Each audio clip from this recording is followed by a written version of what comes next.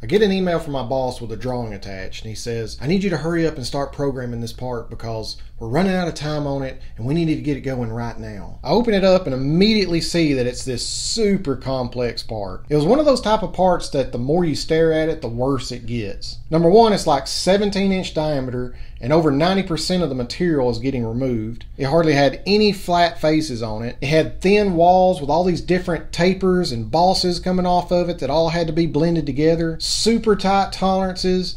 It even had these blind threaded holes on the inside diameter that the only way to reach them was with a special made right angle head. And just the shape of the part itself was going to make it extremely difficult to hold after you rough it out. So naturally, fixtures were going to have to be built for every operation after the first one. But that wasn't even the worst part. I knew all that stuff could be easily worked through, especially if it was made out of a good, stable material. And that's when I learned that sometimes nightmares really do come true, because this part was being made out of Teflon. And it wasn't just regular virgin Teflon either. Now up until this point, the only parts that I'd ever made out of Teflon were simple parts like bushings and plugs. But still, I remembered how frustrating it was to hit tight tolerances in that material, because at the time I'd never heard of thermal expansion and I didn't realize how much it could grow and shrink. What we would do back then was we would run one piece, measure it, and then let it sit overnight. We'd come in the next day and remeasure it to see what the difference was, then make adjustments and then run the rest of the order. So I knew since this part was so complex, I needed to do some heavy research. Luckily, whoever made the drawing listed their preferred supplier in the notes of the drawing,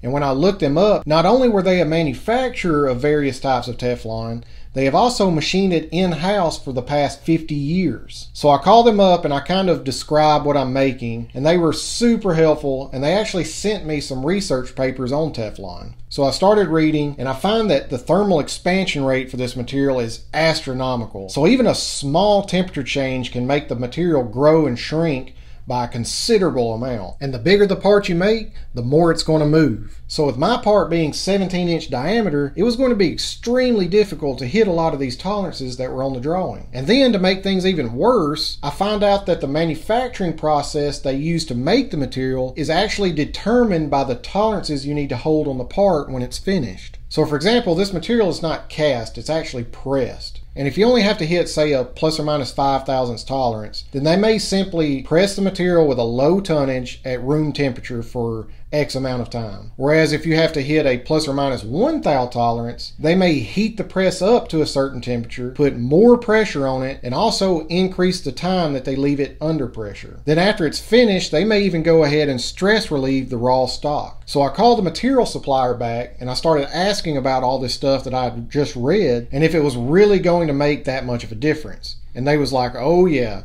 with the tolerances your part has, we definitely need to take these steps when we make the material. In fact, they actually suggested that they needed to go ahead and stress relieve the raw stock, and then after we rough it all out, send it back to them and have it stress relieved again. After hearing all this, I started panicking, because I knew whoever is in charge of ordering the material hasn't done any of this research, so I guarantee none of this is specified to the material supplier. So before I ended the call, I asked if they had seen the order come through yet, and they said no, that I was the only person they had talked to from my company. And I thought that was kind of odd, since my boss said that we needed to hurry up and get it done, but it looks to me like they haven't even ordered the material yet. So I started calling everyone I could think of to find out if we've already ordered the material and try to put it on hold if we have, before we spend a lot of money on something that isn't going to work. And come to find out, the engineer that was over procuring the material ordered it from a different supplier, and he never even called the preferred supplier that was listed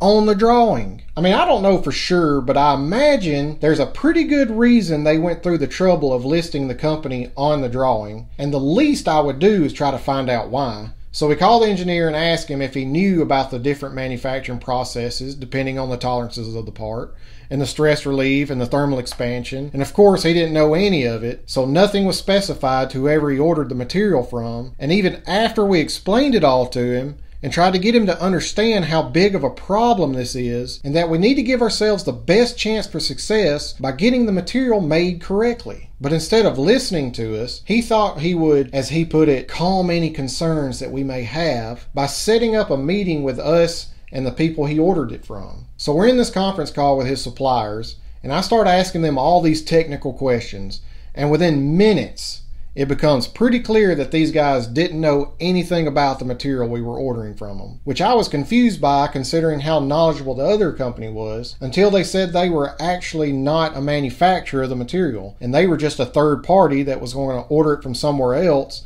mark it up, and then sell it to us. But they did finally admit that even though it would mean losing a substantial order, we probably needed to go ahead and order the material from the original preferred supplier. After the call was over, you could tell that the engineer knew he messed up by the sound of his voice when he said, "Yeah, I believe now more than ever we should use the preferred supplier from the drawing."